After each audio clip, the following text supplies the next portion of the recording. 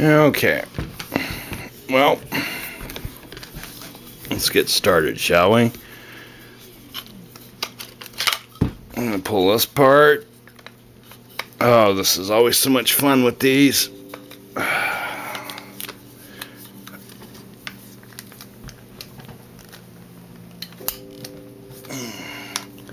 Come on. Man, these drop-ins sometimes just... there we go. Whew, they fit tight. And we're going to set this off to the side. Yeah. Alright. So, our chamber's empty. Go ahead and do that.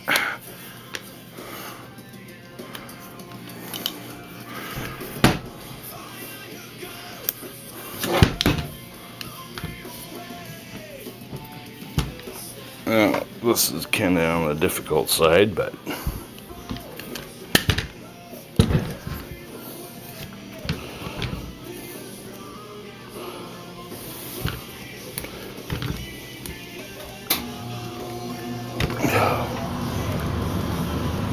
there we go.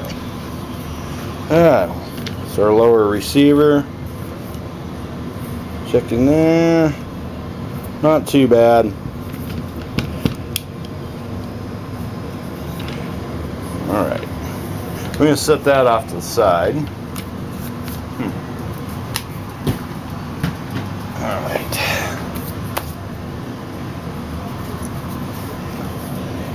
This is the way I like to do it.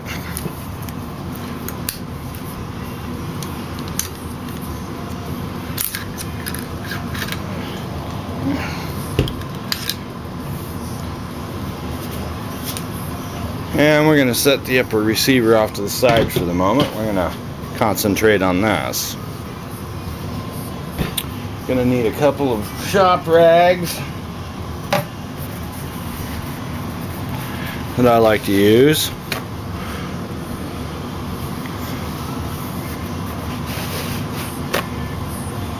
These are cheap too, by the way. You can get them at your local auto parts store. Usually take one. Kind of gives me an idea of how much I got to take off these. Just run through them through it real quick. Yeah, we're gonna have to scrub that one. And wipe off our bolt carrier. Just get the excess off it for right now.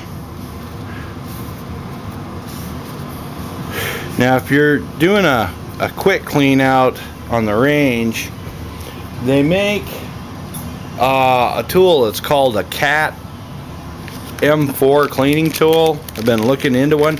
There's a video or two on YouTube that on them, and they're supposed to be making one for the AR-10, so I'm gonna look into getting a couple of those for my cleaning kit. Now these are the TW25B weapon wipes. I'm just going to go ahead and wipe it down with that. Get all the excess oil off before I tear it apart. It also helps get some of the grunge off of it. And you can use these just to clean the outside of your bolt carrier. And Milcom also does have, besides the video I did, they also have their own video, so might look into it. Okay, got a little screwdriver here.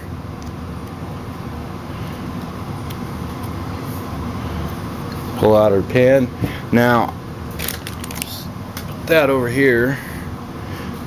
I like to put these parts out separate so I don't lose them. Wipe that off. Okay.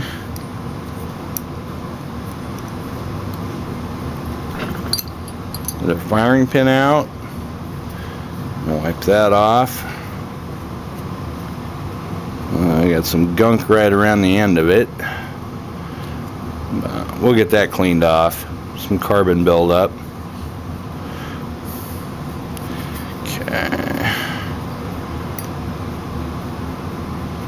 Get our pin out here. Like I said, kind of used to my AR-10. Ooh, oh, that's pretty dirty. You know, parts are a lot easier to work with, but it's pretty much the same process. So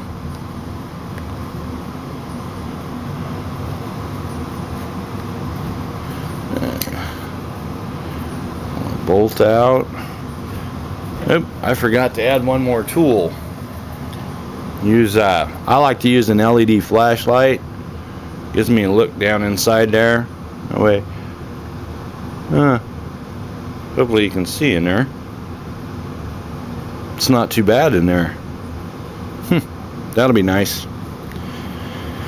And then our bolt. Okay, we're gonna disassemble this. And oh, we're getting a lot of these are nice. We're getting a lot of carbon and a lot of dirt off of here, so bad.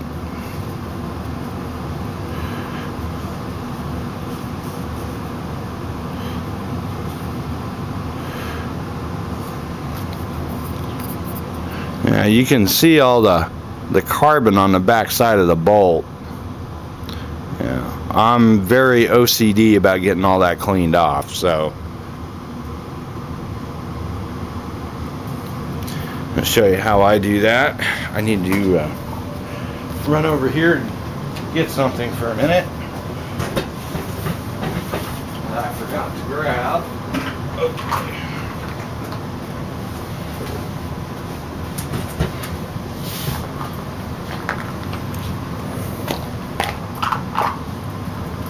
Okay, now some of you might remember this little jobber from my reloading videos, but I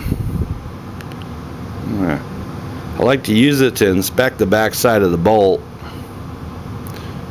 It kind of gives you an idea how much carbon buildup's actually on here. Like I said, this is pretty much a thorough cleaning, so, and you can also inspect the face of your bolt for any problems or anything. This is a good handy little item. Okay, we're gonna finish taking the bolt apart. Our peck. Push the bolt. Push the pin out. Wipe that off.